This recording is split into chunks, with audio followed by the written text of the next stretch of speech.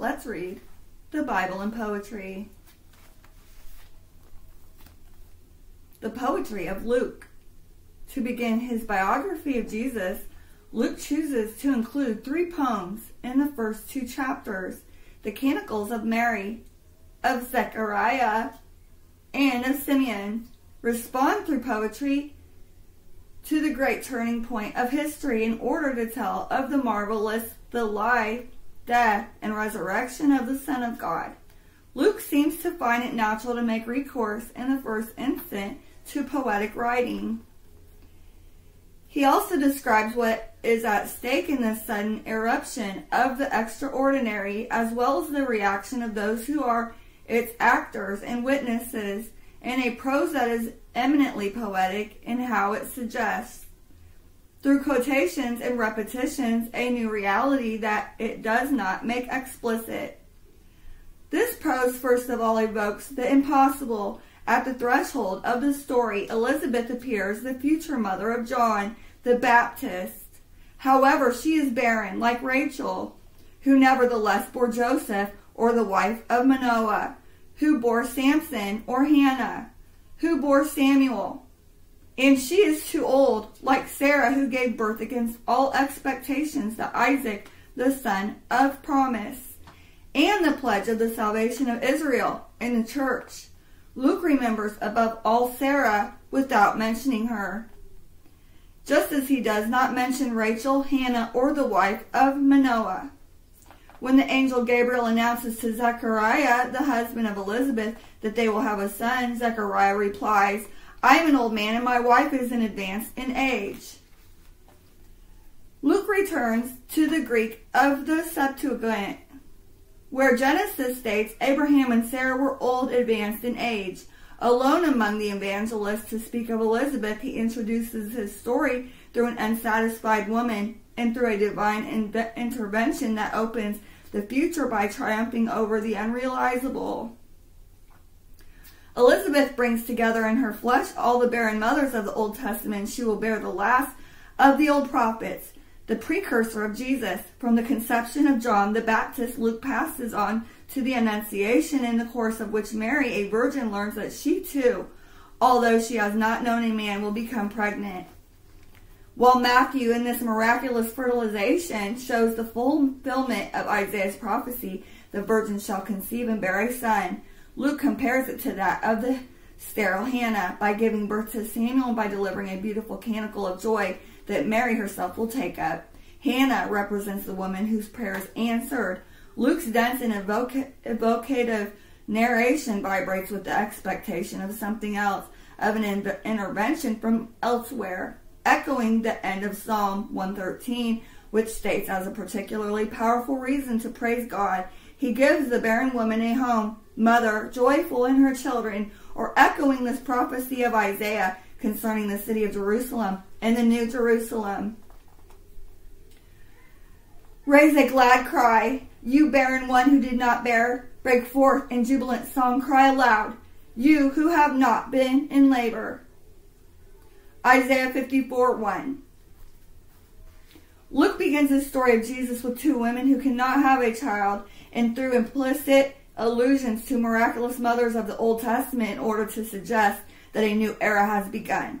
The frustration of the fallen world will come to an end. A new birth is announced. A new world is born. The words of the angel Gabriel to Mary, nothing is impossible for God, which first of all clarify the incarnation, the humanly inconceivable presence of God in human flesh, resonate through the whole gospel in the good news of the remission of sins and the access to eternal life.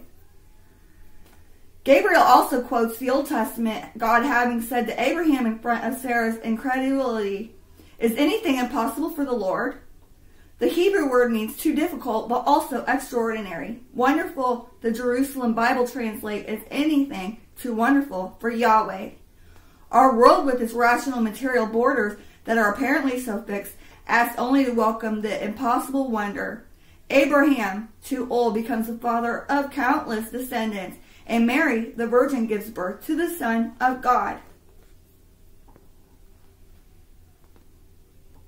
Neither Isaac, nor Joseph, nor Samuel, nor Samson, nor John the Baptist, nor Jesus is born of the will of the flesh. Their births evoke that of the Christian, which is impossible to realize on one's own, as the mysterious language of Jesus shows in the conversation in John. Unless one is born anew or from on high, he cannot see the kingdom of God. And Nicodemus' matter-of-fact but very human reply, how can a man be born when he is old? Can he enter a second time into his mother womb and be born? This is the message of the New Testament. We can be born anew, and the whole universe with us, on the condition that we recognize in advance that within the limits of our possible, such a new birth is impossible. That in front of this incredible promise, we are powerless. Luke's prose, elusive and repetitive, also describes the reactions to this sudden intrusion of the astounding. It creates a very well-defined atmosphere through an effect of accumulation without Luke having need to specify. Immediately after having referred to Elizabeth's barrenness, he has the extraordinary enter in. An angel appears to her husband in the temple. Zechariah is troubled and seized with fear. Phobos.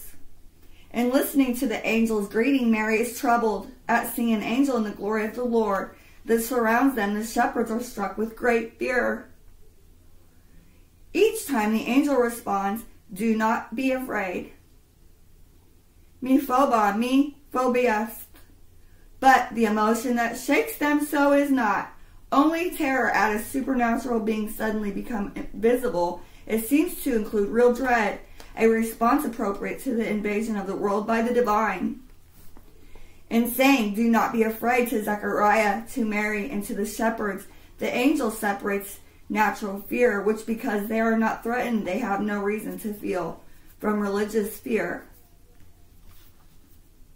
which they rightly feel in front of the alterity of God and his messengers.